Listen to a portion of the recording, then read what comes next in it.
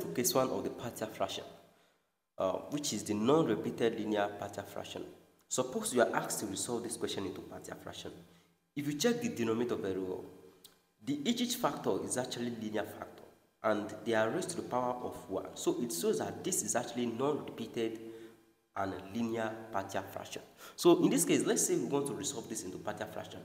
This whole fraction is going to be equivalent to a over x plus 1, right, plus b over x minus 3 plus c over 2x minus 1, right? So after that, I'll go ahead and find the LCM, or I should go ahead and multiply both sides with all these factors, right? So here I'm going to have x plus 1 into bracket x minus 3, right, into bracket 2x minus 1, then which is equivalent to 3x squared minus 4x plus 5 divided by x plus 1 into bracket x minus 3 into bracket 2x minus 1. So in this case, let's go ahead. This, we cancel this out, then I'm left with a into bracket x minus 3 into bracket 2x minus 1, right? Then plus this, we cancel this, then I'm left with b into bracket x plus 1, right? Then again, I'm having 2x minus 1, right? Then plus again, I will have my c into brackets again.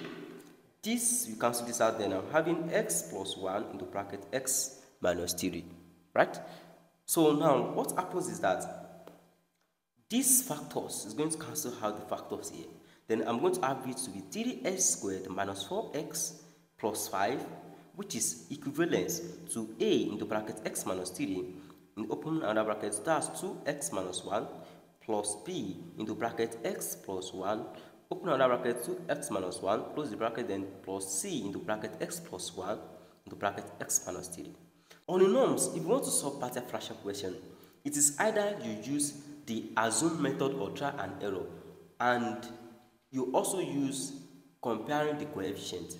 What I'm saying is that it's either you use try and error method or you use comparing the coefficient. The try and error method is also known as the assumed method. Now in this case, you can go ahead and just try and error since all the factors are linear. So I can just select, taking this, that's x minus 3 equals to 0. Therefore, my x equals what? 3. So if I put 3 here, this will be 0, then everything here will be 0. There is no, okay, if I put 3 here, nothing is going to be 0 here. If I put 3 here, then everything here will be 0. Then simply, I'm going to have it to be 3 into bracket 3 squared minus 4 into bracket 3 plus 5 is equivalent to my b. You know, this will be cancelled out. Then I'm going to have my b to be 3 plus 1 into bracket 2 into bracket 3 minus 1. Right? So now let me just simplify. 3 squared is 9, 3 times 9, that's 27 minus 12 plus 5. Right? Which is equal, this is actually 4, right? Then 2 times 3 is 6 minus 1, that's 5. Then I'm having 20b. Right? So here I can simply say 27 minus 12 plus 5, this we should give in something like that is actually 13, right? This is 13 equals to 20b, right? So therefore, my b equals to 13 over 20. So if that's the case, then the next thing we need to do actually here is that we go back to the a. Let me call this a, right? We go back to this a. So we are going to check another linear factor, which is 2x minus 1. We can just say let 2x minus 1 equals to 0. Then 2x, right, is what? Equals to 1, right? Then we are going to have x to be what? 1 over 2. So if I should put my 1 over 2 here, everything here will be equals to 0. If I should put it here also, because I'm having 2x minus 1, everything here will be equals to 0, then I will be left with this. So I'm going to bring out this again. I'm going to have it to be 3x squared minus, 4x plus 5 is equivalent to c into bracket x plus 1 into bracket x minus 3. Then I can just put my x, let x equals to 1 over 2. Then I'm putting in here, I'm going to have to be 3 into bracket 1 over 2 all squared minus 4 into bracket 1 over 2 plus 5 is equivalent to c into bracket 1 over 2 plus 1, then open another bracket 1 over 2 minus 3. Right? So now what will happen is that here I can have 1 over 2 squared, that should be 1 over 4, then everything here should be 3 over 4.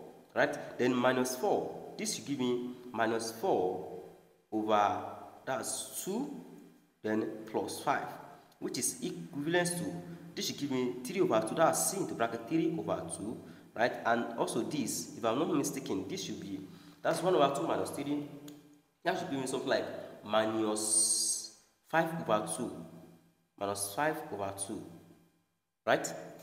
Sorry, this should be 20, rather, this should be 20. This should be 20, equals to 20, exactly. So what will happen is that our b is equal 1, is equals to 1, sorry. So now let's come back here. 3 over 4 minus 4 over 2 plus 5. That should give me something like 3 over 4 minus this, I should be having to be, that's 15 over 4, right? Which is equal, 3 multiplied like this will give me 15, then this, that should give me minus 15 over 4c, exactly. Then I can go ahead and cross multiply. If I go ahead and cross multiply here, I'm going to have it to be equal. I'm going to have it to be equal. That's 4 times 15. That should give us something like 60. Then I'm going to have it to be 60 equals to minus 60c, right? Then I'm going to have my c. I'm going to have my c to be equal minus 1, right? So my c is minus 1 in this case. Then after that, I will come back to the equation up here, right? Then what I'm going to do now is that I'm going to look for another linear factor.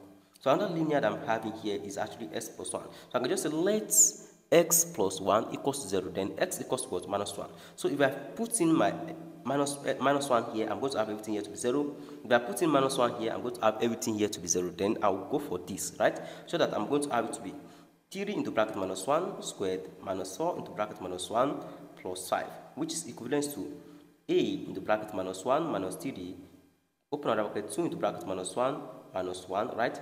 So here I'm going to have to be minus 1 squared, that's 3 plus 4 plus 5 is equivalent to this, actually minus 1 minus 3, that's equivalent to minus 4.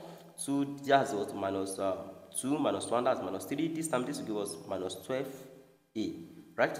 So let's say that's actually plus 12a, because this is minus 2 minus 1, that's minus 3, multiply that's 2 plus 12a. Then here also we are having what? 12, which is equals to what? 12a, right? So now what will happen is that this will cancel this, I'm going to have my a to be equals to 1. So therefore, our a equals to 1, our b equals to 1, our c equals to minus 1, right? So now the partial fraction expression now is going to be in the form, since we said we are asked to resolve 3x squared divided by minus 4x plus 5, open bracket x plus 1 into bracket x minus 3 and into bracket 2x minus 1. We are asked to resolve this into partial fraction. What's going to happen is that this will now be equal to a, which is 1 over x plus 1, plus b, which is 1 over x minus 3, right, plus c, which is plus c. We are having plus c, but here our c is minus 1, so I can just have it to be minus 1 over 2x minus 1. So that's just it about the first case. So if you enjoyed this video, kindly click on the subscription button and do well to share the video with others.